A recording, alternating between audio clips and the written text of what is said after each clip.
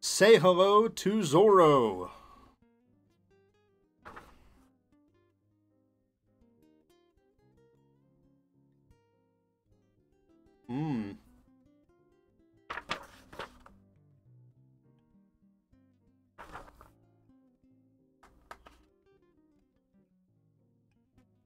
Or Laney, who has to deal with Jules and Maggie's schedule.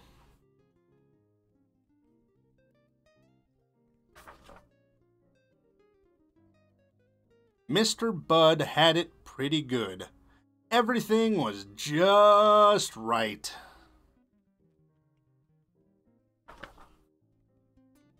He had his own house, his own bed, his own toys, his own dish, but most of all,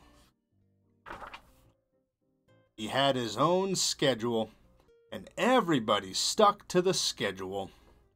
It went like this. 1. Wake up time. Okay. Take it easy. 2. Biscuit, then a walk time.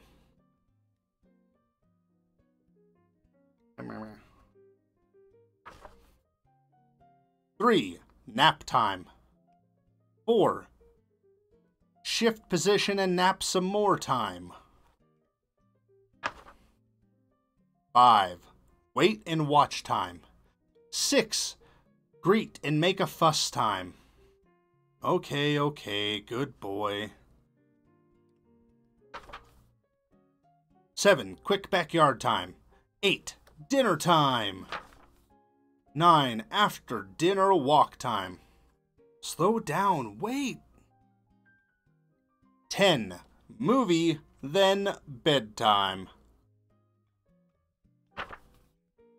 That was it. That was the schedule, and everybody stuck to the schedule. No exceptions. One day, write and greet and make a fuss time. There was a stranger. Mr. Bud, say hello to Zorro. Zorro's moving in with us.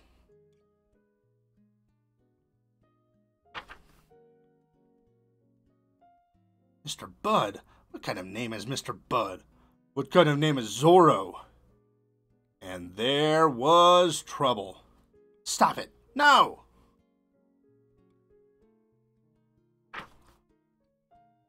Now you two get along, they were told. It wasn't easy at first. Zorro had his own things, and he could be bossy. Beat it. Mr. Bud had his own things, and he could be grumpy. What do you want?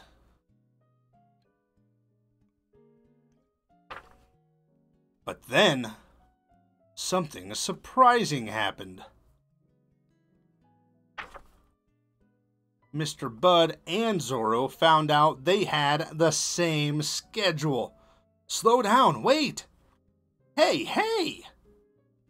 Suddenly, the walks were more fun. They're slim. Get 'em! Nap time was more comfortable. Greet and make a fuss time was much louder. Okay, all right, calm down. Even movie then bedtime was more exciting. Would you guys knock it off? So, even though Mr. Bud was still sometimes grumpy, back off, Zorro. And Zorro could still be pretty bossy. Hey, that's my dish. They became best friends. And everybody stuck to the schedule.